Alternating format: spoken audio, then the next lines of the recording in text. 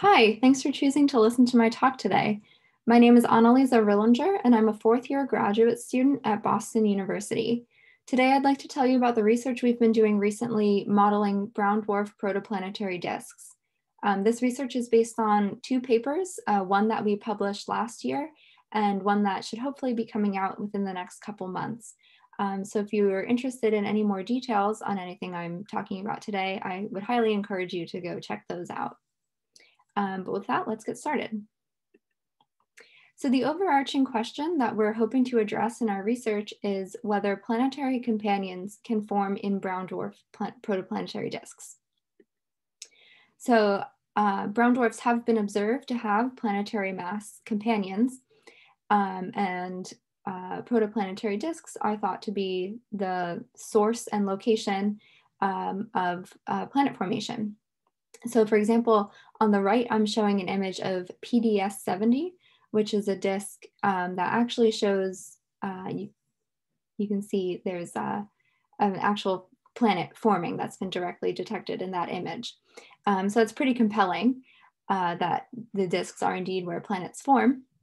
However, one sort of baseline sanity check that we can do to make sure this theory makes sense is to check whether there is enough mass in the brown dwarf disks to actually form planetary companions. If the disks aren't massive enough, then we need to come up with an alternate explanation for where the planet forming material comes from. So to that end, we've compiled a sample of 48 brown dwarfs from 4 different star forming regions. And this actually constitutes the largest sample to date of brown dwarf disks that's been consistently studied. So we have disks from Taurus, Ophiuchus, Lupus, and Upper Scorpius. And so not only can we address the general population of brown dwarfs and what their disk masses look like, we can also look at how disk mass changes over time, since the 4 regions have different ages.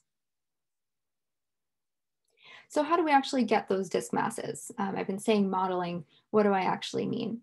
So we look at the spectral energy distributions, or SEDs, of these systems, and we model them using radiative transfer code.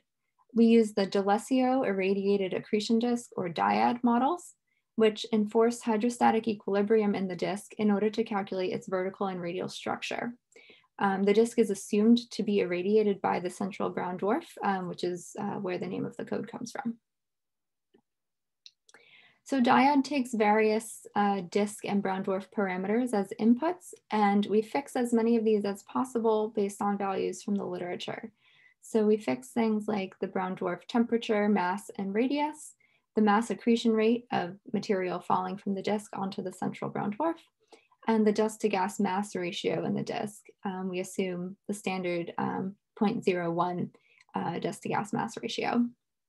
But this still leaves us with some parameters that we can vary, such as the grain sizes of 2 different dust populations in the disk, large and small grains, the disk viscosity, and then the amount of dust settling that has occurred. So how many of those large dust grains have settled downward towards the disk midplane. DIAD is unique in that it actually calculates the surface mass density in the disk instead of just assuming something like a power law, like some other radiative transfer codes do. And so then in order to actually get the disk mass, which is what we're interested in, we can integrate that surface mass density over the radius of the disk, and therefore get that disk mass that we care about. So I don't have time to show you all 48 SEDs in my sample, but I'll just show you a sample of 4 of them here, just to convince you that we are able to get good fits to our SEDs. The blue circles are photometry points from the Vizier database. The smaller blue points are the IRS spectra.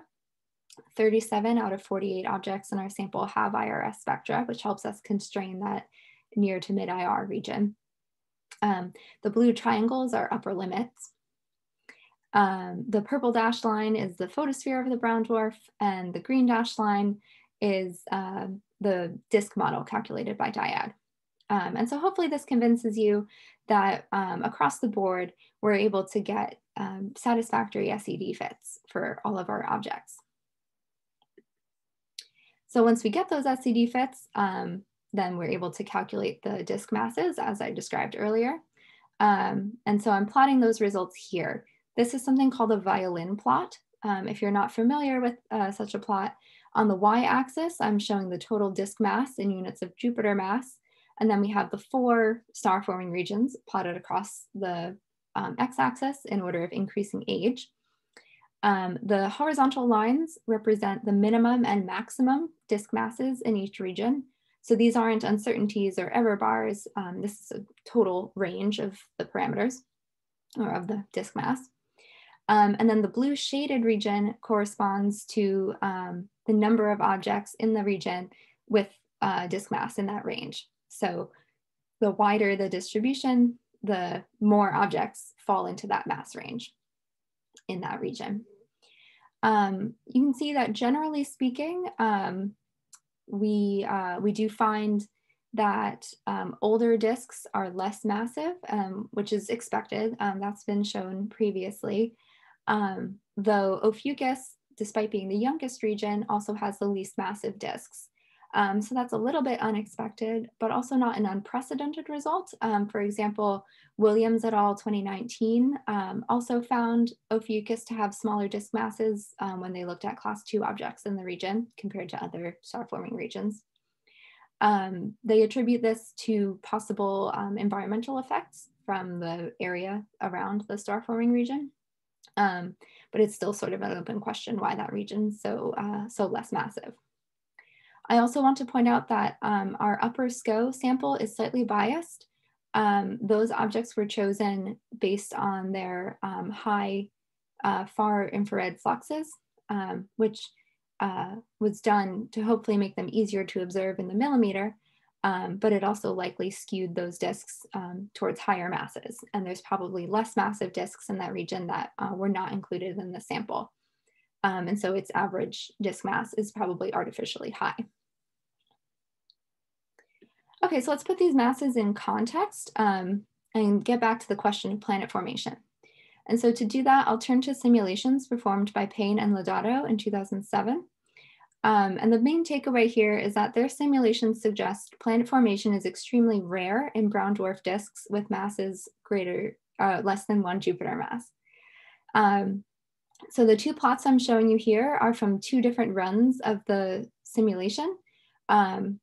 On the left is a simulation of brown dwarf disks with 0.1 Jupiter masses of material.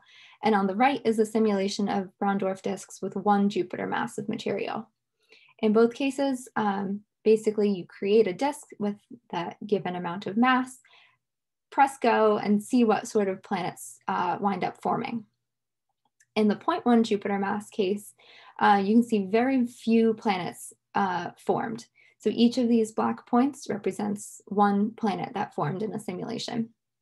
The red dashed line represents a 1 Earth mass planet, and the red dotted line represents a 0.3 Earth mass planet.